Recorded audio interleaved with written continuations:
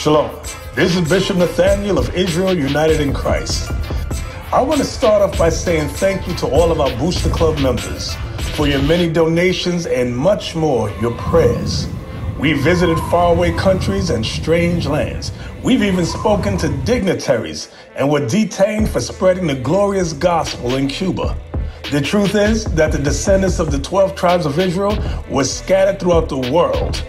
Help us on our journey as we continue to raise up the nation of Israel.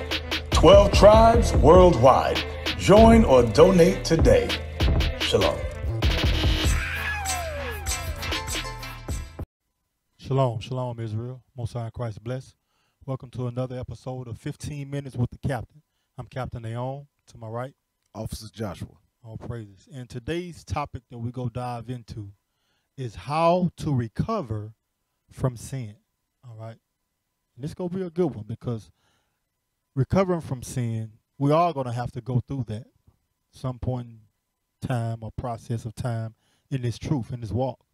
All right. True recovery of what? Our sins, our wrongdoing. All right.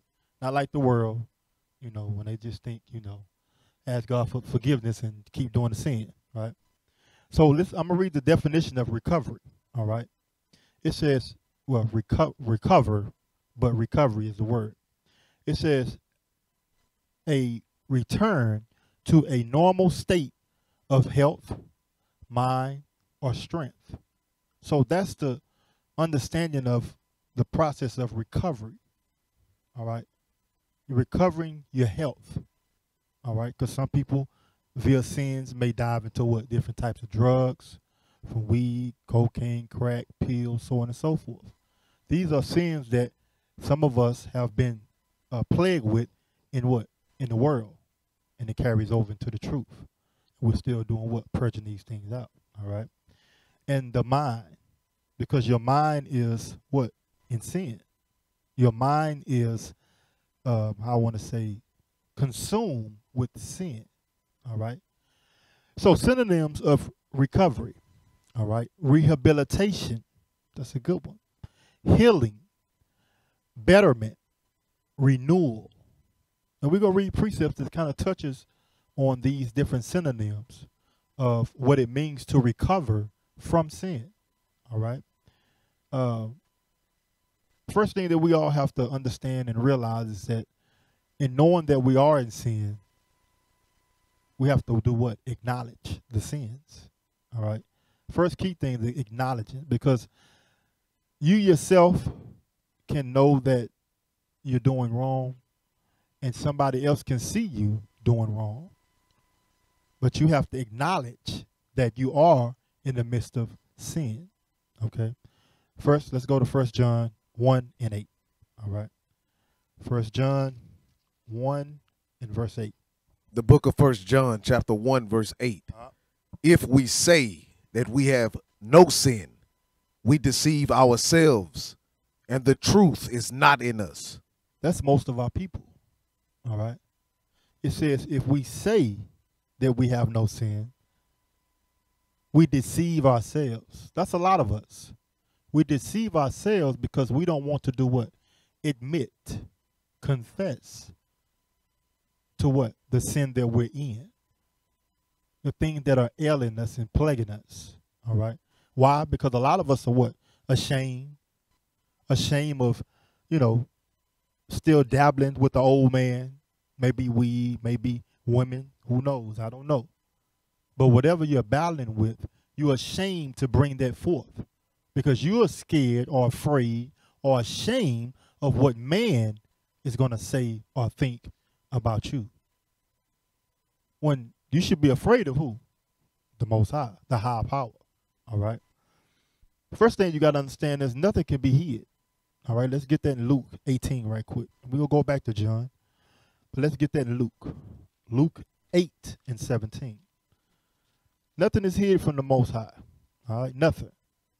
But we, again, thinking that we getting over on the men that do see us or the people around us, we lie to ourselves. We deceive ourselves thinking that I can fix this myself. I don't need anybody to help me fix myself. That's where the first mistakes are going wrong right there. Thinking that you could do it alone. You need your brothers and your sisters to help you through the situation.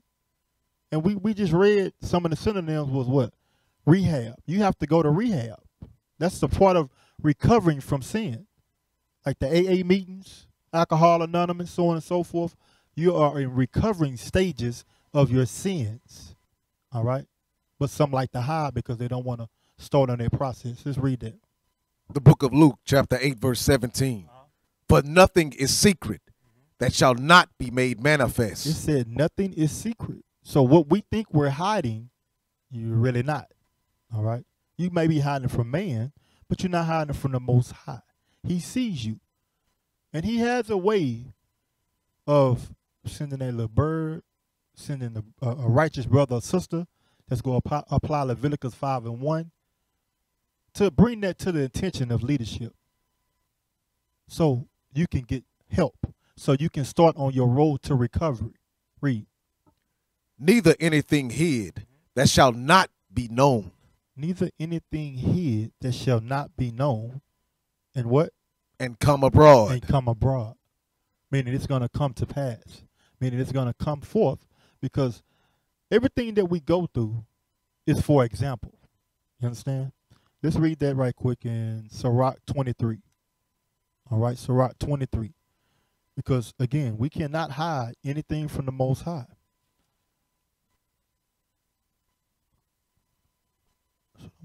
Yeah. 23:16. The book of Sirach, chapter 23, verse 16. Two sorts of men multiply sin, and the third will bring wrath. A hot mind is as burning fire. It will never be quenched till it be consumed. A fornicator in the body of his flesh will never cease till he hath kindled a fire. It said, two sorts of men multiply sin, and the third will bring wrath. A hot mind is as a burning fire, and will never be quenched till it be consumed. That's brothers and sisters that do what? They can't control their anger. All right? Their anger gets them so inflamed that they do ignorant things, that they may harm somebody. All right? And it's going to be consumed with what? Fire. Because at the end of the day, it's called what? Jail. It's called the Most High can bring forth death to you, to your doorstep. All right? It says, what that last part said? Fornicators. A fornicator in the body of his flesh will never cease till he be kindled, till he had kindled a fire. So go to, hold that right quick. Go to Proverbs. Because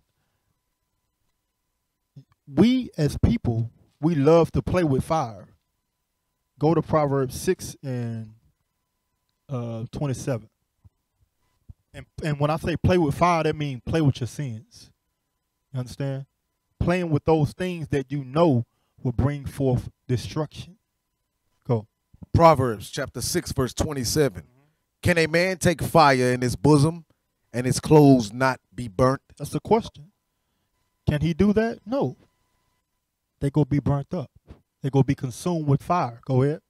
Can one go upon hot coals and his feet not be burnt? No, they will be burnt.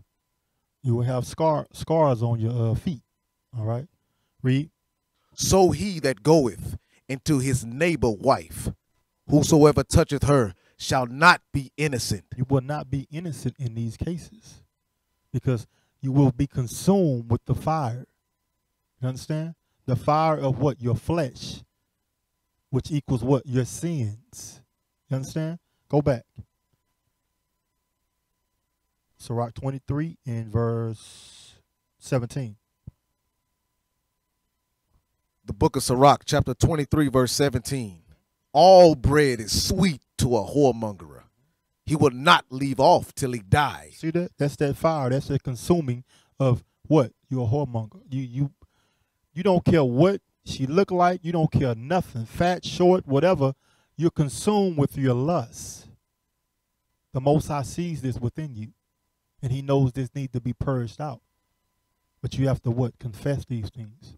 You have to what? Come forth and start on the road to recovery. Go ahead. A man that breaketh wedlock, saying thus in his heart, who seeth me? So this is the man that's what? Married, that breaketh wedlocks. He go and commit what? Adultery. Go ahead. I am compassed about with darkness. The walls cover me, and nobody seeth me. He said, I'm over here in this hotel doing me with this chick that's not my wife, committing adultery. Who see me? Nobody. Go ahead. What need I to fear? I don't have to fear nobody because nobody knows I'm here. My wife, my kids, they over there at her parents' house. They distracted. They occupied right now. She think I'm at work. We think that we're hiding something from the Most High, but mainly man. But you're not. You're not hiding anything from the Most High. What we don't see, the Most High see. Go ahead. The Most High will not remember my sins. That's what we think. Okay, go ahead. Such a man only feareth the eyes of men. That's it. We only fear what men see or what men don't see because we're not scared. Go ahead. And knoweth not that the eyes of the Lord are 10,000 times brighter than the sun. See that? So the Most High's eyes are 10,000 times brighter than the sun. Go ahead. Beholding all the ways of men and considering the most secret parts. And considering the most secret parts. So those things that we think we're hiding, we're not. The Most High is going to bring forth a messenger, an angel, to bring forth that sin that you in to the prophets. All right. Go to 1 Corinthians 10 and 13. 10 and 13. The book of 1 Corinthians, chapter 10, verse 13. Uh-huh. They have no temptation taken you, but such as common to man. It said, there is no temptation that has taken you that is common to man. All the temptation that's out here in the world, somebody deals with it. Somebody has went through it. You understand? But they have also overcame it. Keep going. But God is faithful, who will not suffer you to be tempted above that you are able. The Most High knows that we are going to be tempted to draw into our own lusts, but he always going to leave a way out. He always going to have that brother or that sister be there for us if you utilize them to pull you out of the sin. All right, go ahead. But with the temptation also make a way to escape. Yes, there's always a way to escape. Always. Because your thoughts have to be what? On the scriptures. All right. From there, go to Baruch 2 and 12. Baruch 2 and 12.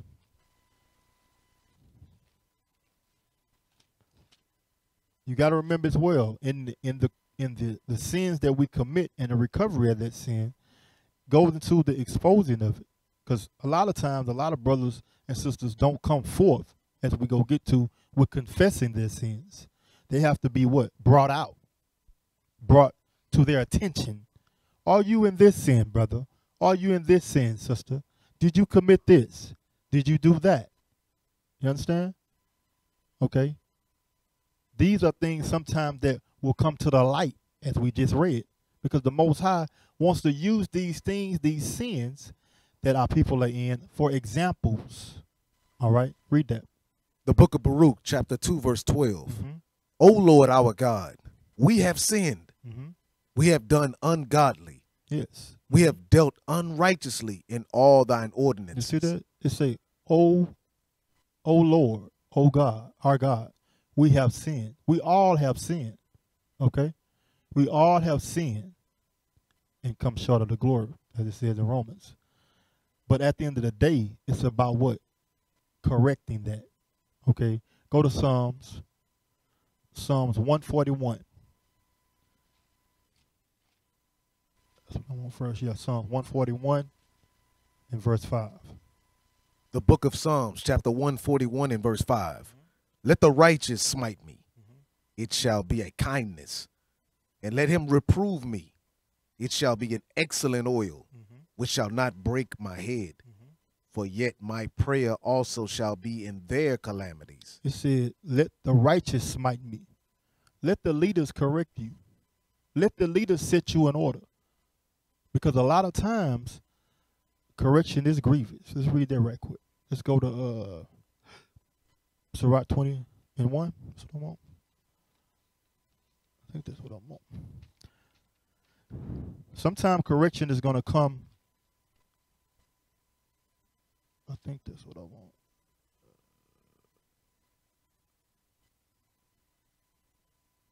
Yeah, read that. 21. The book of Sirach, chapter 20 and verse 1. There is a reproof that is not comely. Again, some man holdeth his tongue. Right. So that first precept says there's a reproof that is not comely, meaning it don't feel good, meaning you think, because going back to the part in which, because this is a brother or sister that didn't come forth and confess their sins, all right, but they have to be made that example. This is a part of your recovery. This is a part of you, the healing process. You're starting the healing process, all right, and the rebuke is not comely all the time. Go to 1 Timothy 5 and 20. My bad. The book of 1 Timothy, chapter 5, verse 20. Mm-hmm.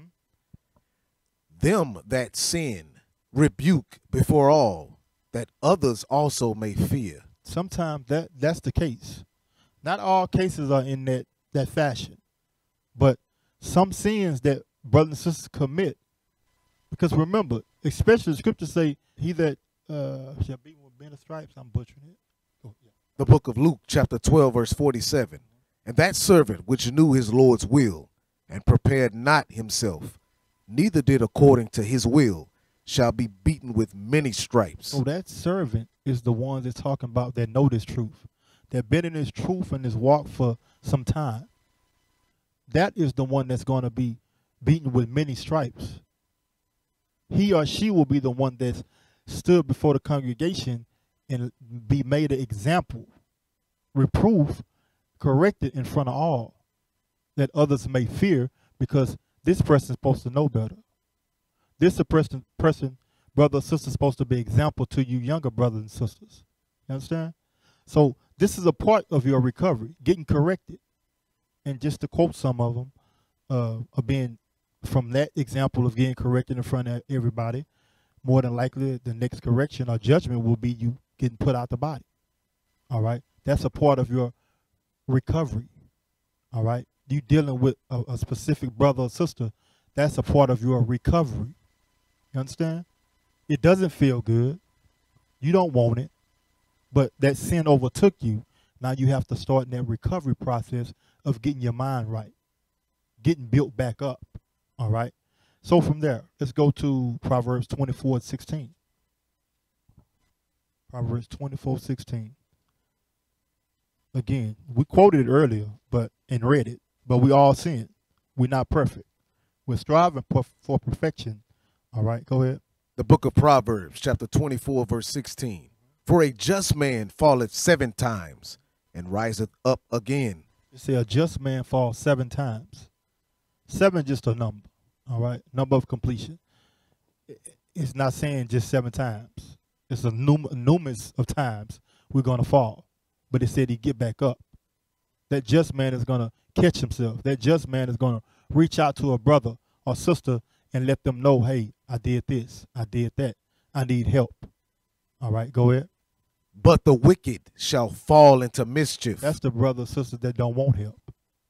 That's the one that say, I got this. That's the one that makes excuses to themselves to say, I just hit her one time. That was the only time I hit her. I won't do it no more. But no, you need help, brother. You have an abusive spirit on you, brother. You need counseling. Okay? So this is the thing that you have to realize. That just man is going to seek out the help. Go to John, back to John, 1 John 1 and 9. That brother or sister that realize and acknowledge their sins, they go do this. Go ahead. The book of 1 John, chapter 1, verse 9. Uh-huh. If we confess our sins. If we what? If we confess our sins. If we confess our sins. We must confess. That's a part of you acknowledging. That's the first steps of you saying, there's something wrong with me. I need help. I can't do this alone. These are your steps to recovery from sin. Because no man is an island. He need people on that island to help him. He gonna need things that need to be done. We all need healing within inside of ourselves. And all brothers and sisters around us are here to help us with that healing. All right? Go ahead. Read it again. If we confess our sins. And first off, you're not go confess your sins to us first. You go confess to the Most High. Meaning acknowledge, and we forget that as well. He knows already. We just read that, right? Ain't nothing hid from him. He know what you did. You know what you did in the closet by yourself. He know what you did with that woman at the hotel. He know what you did with the cat you used to roll with back in the day that sold weed. He know these things. So you need to confess to the Most High because he's the one that's going to have to forgive you of your sins. We're here to help instruct and show you the right way to go. Go ahead. If we confess our sins, he is faithful and just to forgive our sins and to cleanse us from all unrighteousness. Most High is faithful and just to forgive us. He told us we fall 7 times, but we go get back up. We have to confess these things to him. From there, Psalms 51. We have to go in the process of our forefathers David. All right? And see what he did when he sinned, when he erred in the ways of sin against the Most High. Let's read that. Read verse 1. The book of Psalms, chapter 51, verse 1. Have mercy upon me, O God, according to thy loving kindness, according unto the multitude of thy tender mercies, blot out my transgressions. That's one thing that we have to realize and understand. The Most High is long-suffering. The Most High is merciful to usward, to Israel, to the 12 tribes. That's something that he never stopped doing, all right? Because we will be off the face of the earth. Go ahead. Wash me thoroughly from mine iniquity. Say, wash me, cleanse me. How do you get washed? Ephesians 5:26 with the word. This word is what's going to cleanse you from all the sins that you've been doing. All the sins that took you, this word will cleanse you from them. Go ahead. And cleanse me from my sin. All right, go ahead. For I acknowledge my transgressions. For what? For I acknowledge my transgressions. I acknowledge, all right, that you are dealing with this, that you are battling this, that you need help in this. Go ahead. And my sin is ever before me. My sin is ever before me. My sin is plaguing me. My sin is overtaking me.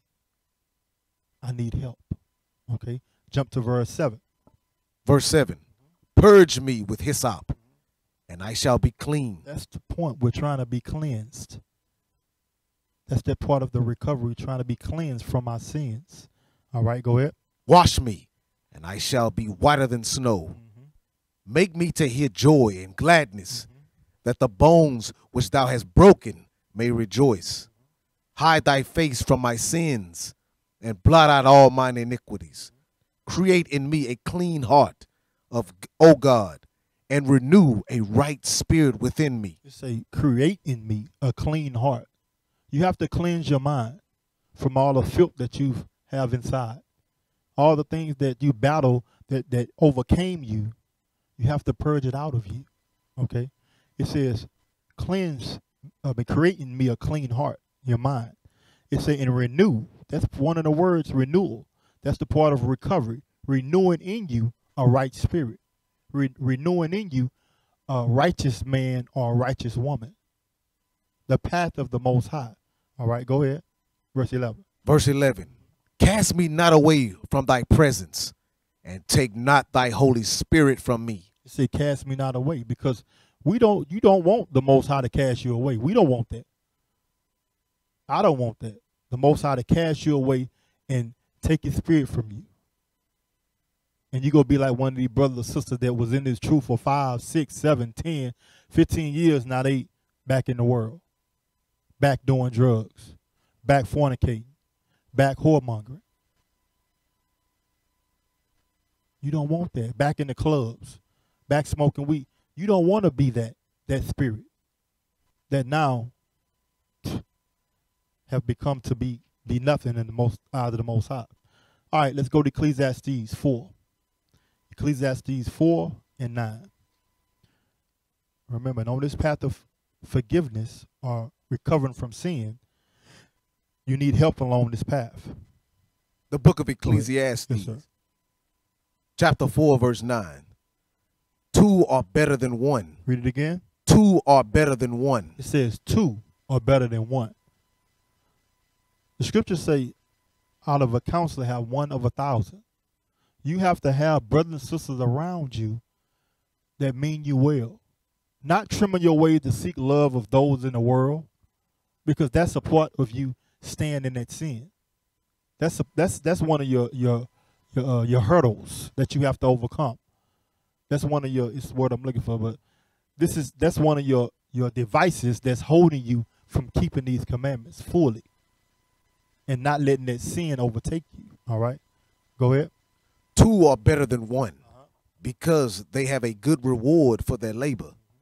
For if they fall, the one will lift up his fellow. The one will lift up his fellow. That brother will be there for me when I have battle with this, when I battle with that, when I need help in my marriage, when I need help trying to figure out how to maneuver in my job. The brothers are there. The sisters are there to help give you that wisdom, to help show you the right path and how to move with what? With wisdom. All right, being harmless as a dove. Go ahead. But woe unto him that is alone. Woe unto him that is alone, because that's when you out there with your family. You chilling with your family. You think that nothing can happen to you. I know the truth. I'm good. No, that temptation is going to come and walk right past you. And you're going to fall for that temptation because you're not strong enough. You need to be around the brothers and sisters that's keeping the commandments. Go ahead. But woe unto him that is alone when he falleth, for he hath not another to help him up. You don't have anybody to help you. You don't have anybody to correct you. So remember, the first part I showed you was on some different corrections for the sins. Some are harsher than others. But we won't leave a brother or sister out to just, go back into the world. We're still going to be there to help them. You understand? Go to Galatians 6 and 1. Through these steps, you will and can be whole again. All right? Read that. The book of Galatians, chapter 6, verse 1. Uh-huh. Brethren, if a man be overtaken in a fault, ye which are spiritual, restore such a one in the spirit of meekness, considering thyself, lest thou also be tempted. The Bible is telling us that if a brother or sister be overtaken in what? The sin. We all will be overtaken in the sin. But we as brethren and sisters, we understand that we've been through the same thing. We are here to help you to recover yourself, to think about it, to renew in you the clean heart. All right? It said with meekness. It says, with meekness, considering thyself, lest thou also be tempted, because we all are tempted when we're drawn from what? Our own lust. Okay, go ahead. Bear ye one another's burdens. It say, bear ye one another's burden. How you do that? What you battling with, bro? What you need help with? That brother or sister that's battling those sins, they need help. I'm going to bear the burdens, be on the phone with this sister or brother, counseling with this sister or brother, counseling with this married couple for 2, 3, 4 hours till they get it, till they understand this is what you need. This is the steps that you have to take to recover yourself from the sins that you've been in an abusive marriage. And whatever you're going through, it's a way to recover from that sin. All right? Go ahead. And so fulfill the law of Christ. For if a man think himself to be something when he is nothing, he deceiveth himself. And go back again. You're deceiving yourself. You're deceiving yourself to think, I got this. But you don't.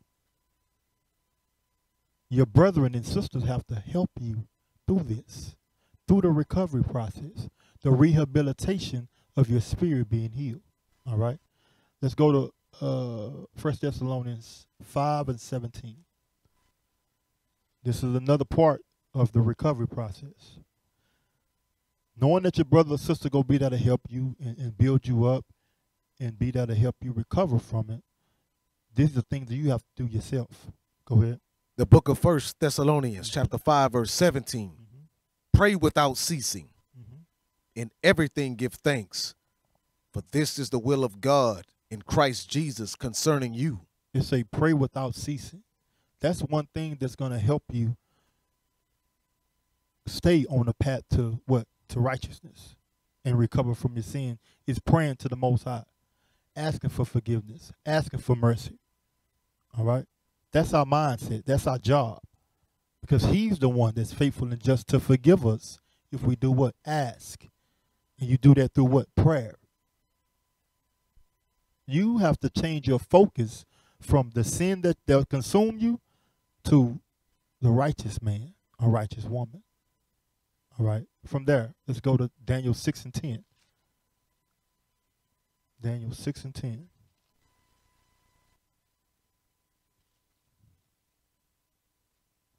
The book of Daniel, chapter 6, verse 10.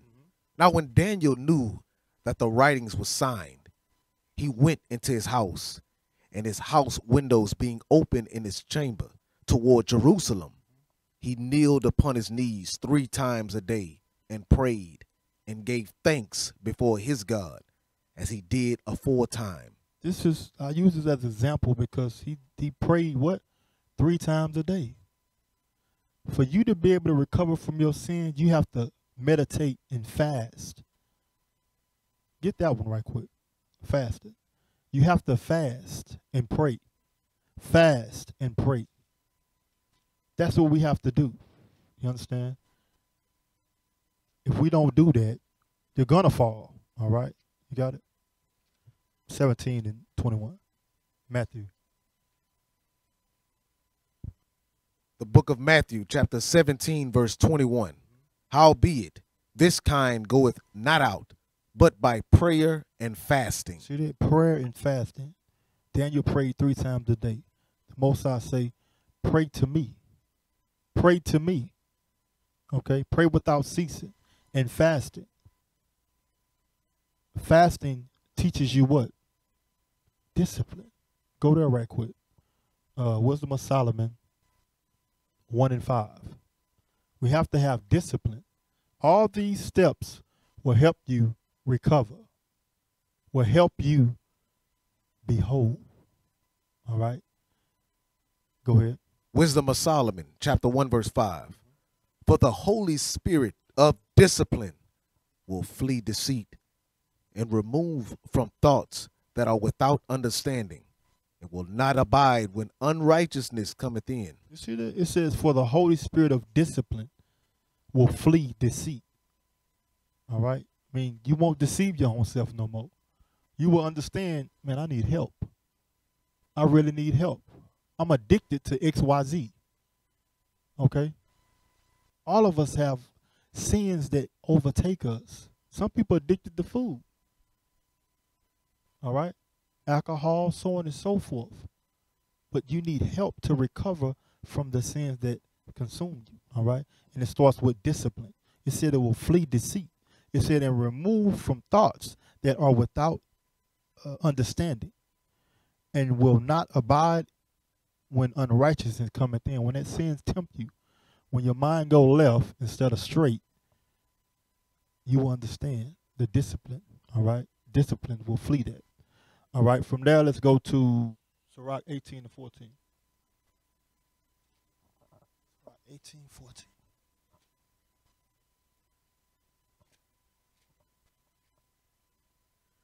The book of Sirach, chapter 18, verse 14. He hath mercy on them that receive discipline and that diligently seek after his judgments. Say, he have mercy on them that receive discipline. We have to receive discipline. That's a part of you getting the mercy from the Most High, that you saying, man, I have to be disciplined.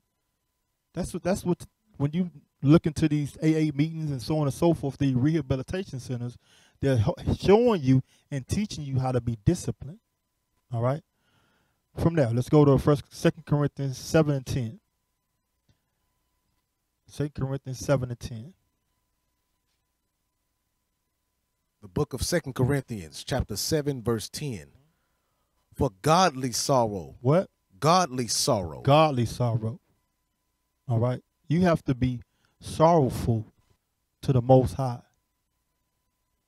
Not just eye service for men, but really truly be sorry of the actions that took place, that you partook in. All right, go ahead.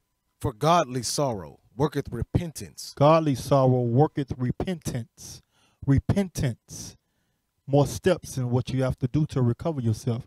Repent from the sins that you've done to the Most High, not to man. All right? We're only here going to give you a judgment, a judgment. That's it.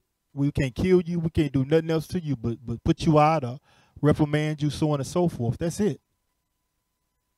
But the Most High can put you to death. The Most High can put a plague on you. All right, go ahead. To salvation, not to be repented of, but the sorrow of the world worketh death. The sorrow of the world worketh death. Those things, these things of the world consume us and bring us forth to death. All right. Go to Colossians 3 and 5.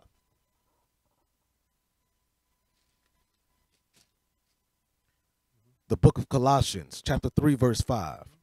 Mortify therefore your members which are upon the earth, fornication, uncleanness, inordinate affection, evil concupiscence, and covetousness, which is idolatry. These are the sins that consume us. These are the sins that overtake us. Go ahead. For which things' sake the wrath of God cometh on the children of disobedience. Disobedience. Instead of being disobedient, we're going to be obedient and have what? Discipline. Part of your recovery. Go ahead. In the which ye also walked sometime when ye lived in them. But now ye also put off all these: anger, wrath, malice, blasphemy, filthy communication out of your mouth. Lie not one to another, seeing that ye have put off the old man with his deeds, and have put on the new man, which is renewed in knowledge after the image of him that created him. So that's it. We have to be renewed in the knowledge of him that created him. You understand? 1 Samuel 2 and 3. The new man, it says, be renewed in knowledge after him, after the image of him that created him. Go ahead. The book of 1 Samuel, chapter 2, verse 3. Talk no more exceeding proudly. Let not arrogancy come out of your mouth. We have to what? Say we can't do it alone. Say you need help. All right? We can't be carnal in the mindset of being recovered from sin. Go ahead. For the Lord is a God of knowledge, and by him actions are weighed. Actions are weighed. And that godly sorrow that you saying, Lord, forgive me, I repent, this, that, and the third, your actions are going to tell forth, are you truly asking for forgiveness? Do you truly understand what you did was wrong? Do you truly understand the ramifications of the sin that you were in? Okay? So with that, Israel, we say shalom. I pray y'all got something from the class. Most High in Christ bless. Most High Christ bless. We used to scream black power while Heron was pushed. But at the end of the day, nothing's in vain. IUIC has been given a vision. The tents of Judah has risen. Many has attempted the mission. Minor murmuring, omitting, and missing the mark. Just reading that he had the flame of fire in his eyes gave us the spark. We on Paul's mission. We out on the road, purple and gold. From Mexico, Cuba, Haiti, Ghana, Sierra Leone. 144,000 boots banging, concrete crackling. These are our men repented at heart. The scriptures is proof. IUIC, we deliver the truth.